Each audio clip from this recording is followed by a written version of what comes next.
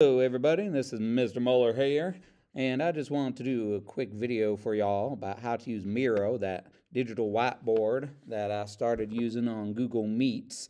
Google Meet used to have a whiteboard built into it, but ever since they discontinued Jamboard, that whiteboard went away. So I went looking our last e-learn day because I was like, there's got to be something, and I found Miro. I just searched, like digital online whiteboard, and it's the first thing that popped up. So I went looking, and now first time you go to a site, it'll say, oh, sign up with, and so I signed up, and I chose my Google account to sign up with, and it was right as rain. It was nice and easy peasy. And now I was told that the free version, you're only allowed up to 3 whiteboards at a time. But I'm being completely honest with you, I probably will just use the same whiteboard over and over and over again. But it is good to know that if you're teaching multiple subjects and you want to prep 3 different whiteboards for 3 things during the day, you can do that. So that's nice to know. So I can go in here and I can explore. I have some things on this one. But it's nice and easy. All right, as you can see, I can zoom out, I can drag and just kind of move myself around here, can zoom in. All right, I got an eraser feature here, so if I don't like some of my purple scribbles, I can erase them. You can add text boxes, all those wonderful things. Text box you'll notice won't erase, but if I go and I click on it, I can hit delete and poof, it's gone. It does have these adorable little post-it notes that, you can type on. And, they come in different colors, so I can go here and I can add a green one or a purple one, and I can have fun with those all day.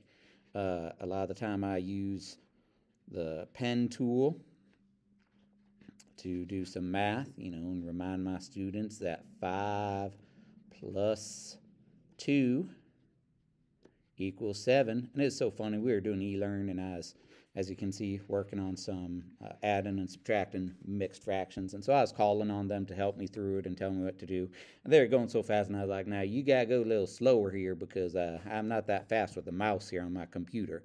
But it was great. Now this alone, sure, this will work just fine with Google Meet. All right, you can share this tab while you're in the meeting. Everything's honky-dory. But what if this could be embedded into your Google Meet so you don't even need another tab open? That would be great. So I was like, let's look into it. And so I started fiddling with some settings, and I worked with the district and to get the extension unlocked, and turns out it works wonderful. So here I am in my Google Meet, and the first time you go to set this up, what you're going to have to do is over here, you've got this triangle, square, circle. It's activities. And you're going to click on that. And now yours won't show Miro right away. Okay, so you need to hit that plus button for get add-ons. And you'll type in Miro. It'll show up right there, and you can click to install it. Wonderful. Once it's installed, then you can go and you can click on it here in that activities window. Once again, the triangle, square, circle. Now, it will pop up any boards you've saved that you've worked on previously, or you can start a new board if you're in that 3-board limit.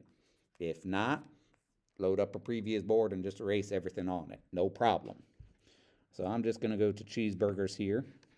Now, one thing I'll say, for the elementary students is, and even probably for the secondary, like the high school students with their device, with high school devices, they probably don't have this extension allowed. All right, staff do. So for visitors, it's not quite collaborative yet. All right, so I just keep it on Can View. Even if you have it on Can Edit, the students really can't manipulate because they don't have this extension on it. They can see it, but they can't mess with it. So if you're looking for something a little more collaborative, like you're teaching and you're like, go ahead and put that on our whiteboard, you probably want to keep looking. All right, that might be something else. But then I click embed board. And from here, once you get to here, you do have to say share this screen. And we say allow. And then poof, it's right there. And everybody can join in and look at this, and I have all the same options. I got my beautiful colored post-it notes that I love, and I can do my drawing. Now, it does shrink a bit here, so I have to click on this plus to find my other things like my pen. All right, but once I have it, I can draw myself a little smiley face right there. And anything that I do here does save to the main Miro account. All right, so that's good to know as well. And so I just thought this was the coolest thing since sliced bread, and it really helped me out for our first e-learning day, when I wanted to keep doing my lessons of adding and subtracting mixed numbers. We had ourselves a blast.